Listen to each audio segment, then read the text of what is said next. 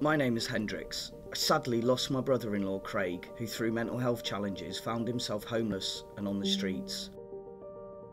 Our experience made us realise that more support is needed for individuals facing homelessness. My wife and I, Risha, established Coffee4Craig, a homeless charity. We now provide a safe space for people to meet, have a coffee, a hot meal. We've got medical facilities, we have welfare facilities where guests can wash their clothes, can shower, and much more. Everything needed to support an individual with the harsh realities of living on the streets, and everything most people take for granted. But there is so much more we want to do, which is why we're so grateful to Novus for their support.